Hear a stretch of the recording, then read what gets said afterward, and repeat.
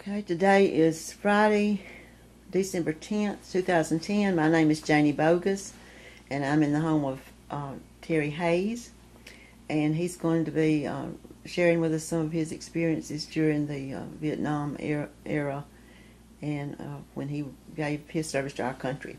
So Terry, just start wherever you'd like to, and we'll go from there. Well, I was born and raised in Florence, Alabama.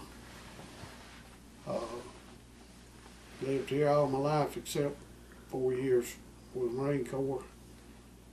I was 20. Well, I went to Vietnam. I was on a 4-year hitch in the Marine Corps. I went to Vietnam in January of '70.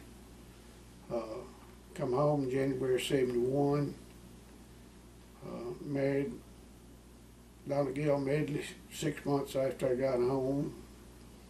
Got 3 kids and 3 grandkids, and one to be born next Thursday.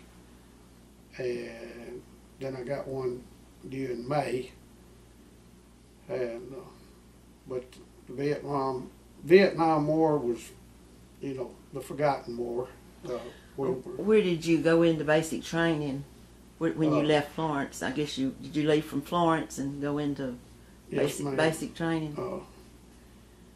I was in South Carolina, and but then I spent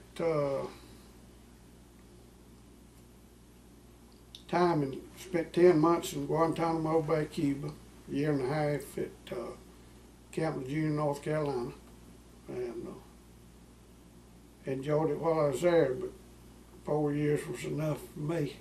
And I had volunteered for Vietnam ever since I joined up, and just never did get issued orders, and so then I had about 14 months left on a 4-year hitch, and they sent me to Vietnam, and it was an experience. Beautiful country, but it was blown all to heck, and you didn't know who you were fighting. You just we killed a barber one night, Vietnamese barbers.